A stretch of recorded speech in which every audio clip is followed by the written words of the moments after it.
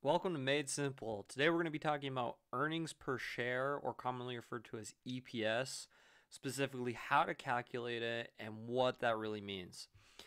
Before we get started, make sure you subscribe, hit that like button. Please, it really helps me out. I would really appreciate that.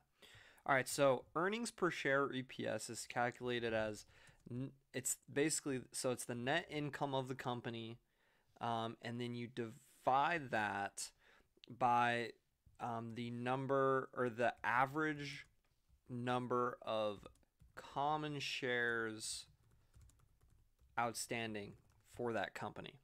All right, so this is a simple formula for calculating earnings per share. So that doesn't make a whole lot of sense to a lot of people. So we're going to show an example of it being used in a company, and then we're going to kind of explain what it really means.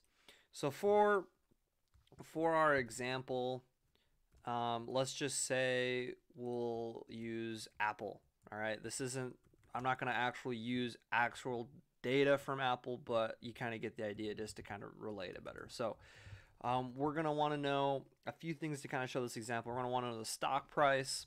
Let's just say the current stock price is 150 bucks. Next thing, we need to know how many shares outstanding, how many common shares outstanding the company has. And just to make the example simple, they have a lot more than this, but let's just say 1 million shares outstanding for Apple. So they have issued 1 million shares at $150 out there on the stock market. All right. And for our net income, and then we'll calculate our EPS, our earnings per share. Our net income, let's just say Apple made $1 billion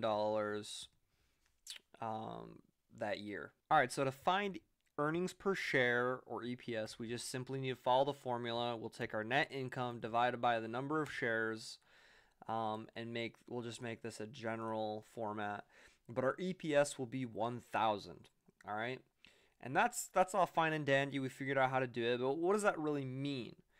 So basically, what that means is that for every $150, Apple is turning that into $1,000.